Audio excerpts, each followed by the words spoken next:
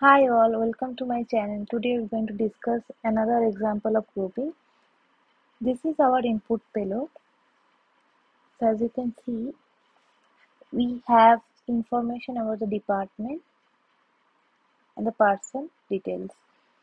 So here Sam works in marketing department, Samara works in sales department, and Tom works in marketing department.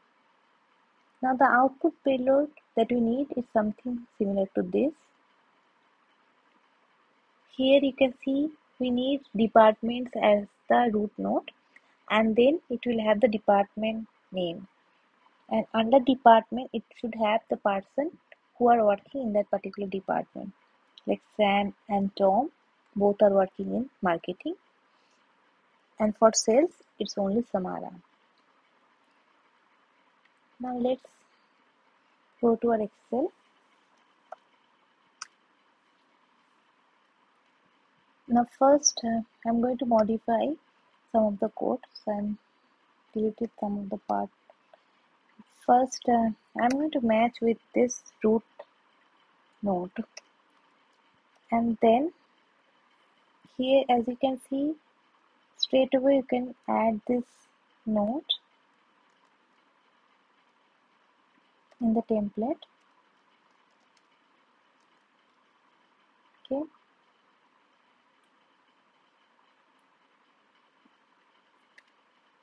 okay. Now if I go to the JSON first, I have already set up the source and target file, so let's run this first. Now you expect to see only the department root node, so it's coming in the results. Fine. Then we need the department names. As you have seen in the expected output file, we need the department names. So for that we will use the group function. So here we can write XSL for each group,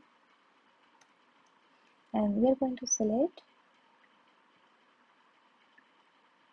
persons slash person, and then the group by would be work. So it will be work, then department. That's the structure we have.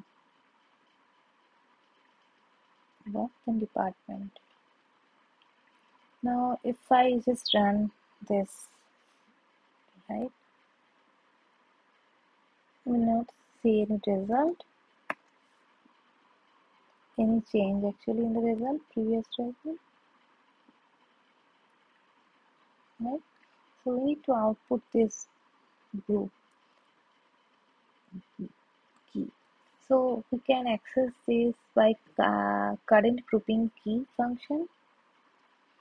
So first put this value into the variable. The variable name would be department, that stands for depart. The variable name would be DPT, that stands for department, and then the type will be string, and we are going to select our current grouping key. Then we can add XSL element, and its name would be the variable. So we can access this way any variable. Then let's see what's the output now.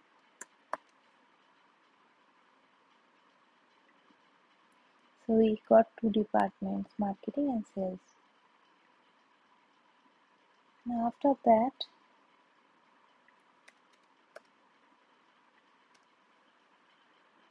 we need the information regarding the person. So we can iterate about the current group, and then we can just put the before iterating over the current group, we can add the persons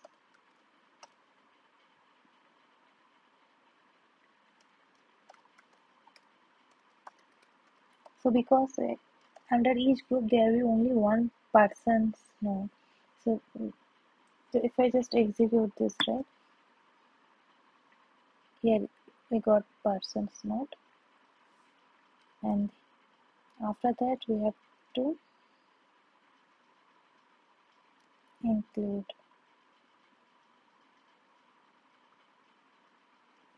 So either we can put XSL copy because the current group is pointing to person. So if you just put copy, it's going to output the person node.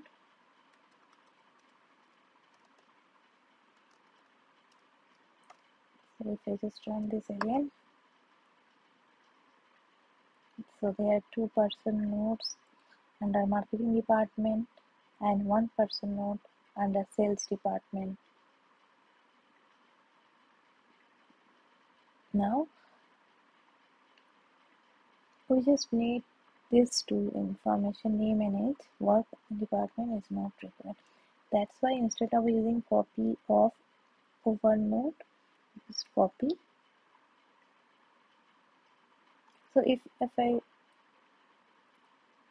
just do this,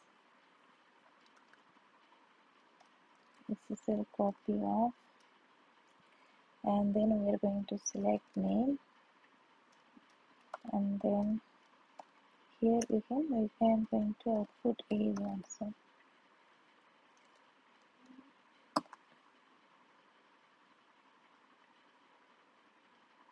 Yeah, so Tom, Sam work in marketing, Samara works in sales. Yes, that's all for today. Thank you.